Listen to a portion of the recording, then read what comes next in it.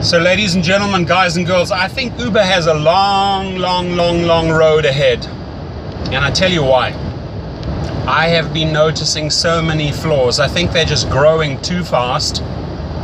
And there's certain things where they are falling behind that really upset and irritate drivers. I get these emails every single day. And I hope that Uber is listening. Firstly, we are Uber. The drivers make the company.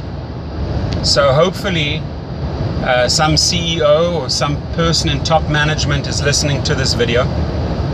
And you know, they just sold the Uber section to China for 36 billion. They got an investment from Saudi Arabia for 3.5 billion. So they can't complain about cash. We make the cash for them. Agreed? I want to hear a loud yes from all the drivers out there. Yeah! So why not allocate us shares? Allocate us shares, keep us happy, keep us involved. And if you really want to keep us happy and keep us involved, spend money on technology. You need to have the most state-of-the-art servers like Google. There is no excuse, like yesterday and the day before, that servers are down for hours and hours and hours on end, and your trips are not updating, your ratings are not updating, you don't know whether you got paid for that trip or not. There is absolutely zero excuse that Uber should be failing in the technology service section.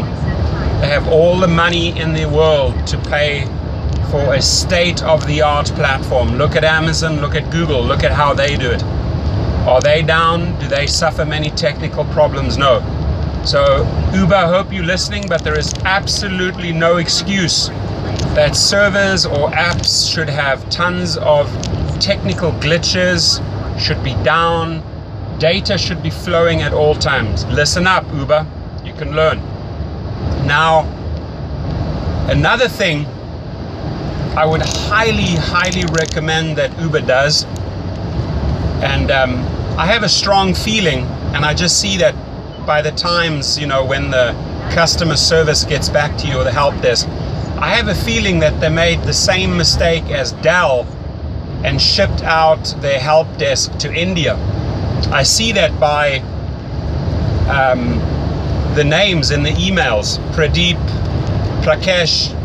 Now, I have no problems with Indians. I think they're hardworking, some of the super smartest people, but there is a massive language barrier, and Uber really needs to learn from this. I strongly advise that they spend a little bit of extra money. They have it. They are not suffering on cash. We, the drivers, are making cash for them. They should have a big call center in the United States, and they should keep the jobs in the USA. Okay?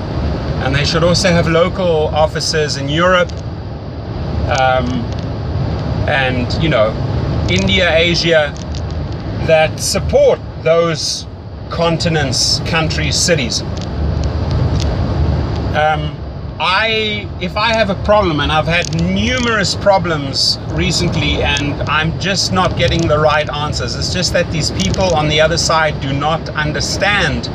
You know, it could be a language barrier, a cultural barrier, do not understand the complexity or the issue of the matter at hand. And, you know, I'll go a long way to explain it in an email. But if you notice they are not even answering that or coming back with something completely different, you know, there's a huge disconnect. And I'm sure you guys can relate to this, and I'm sure you're frustrated. You write something and you get a completely different answer back. Okay. I had an issue with Uber Black. For some reason, it was down off the grid. Some people said, oh, you're still activated, should be there. Next guy addresses something completely different. 4 or 5 replies later, the issue still wasn't solved, you know. So there is no phone number, there is no real person you can speak to. It's all done electronically. And they need to improve big time, and I mean like big time. Their help desks should be locally in that country. They should be speaking the language. of those individuals. They should be understanding the complexity and the nature of the questions, and take the time. And I don't mean cut and paste. There's a lot of classic cut and paste going on, autoresponders, and they really need to keep the drivers happy, because I know so many drivers that are frustrated and switch quickly.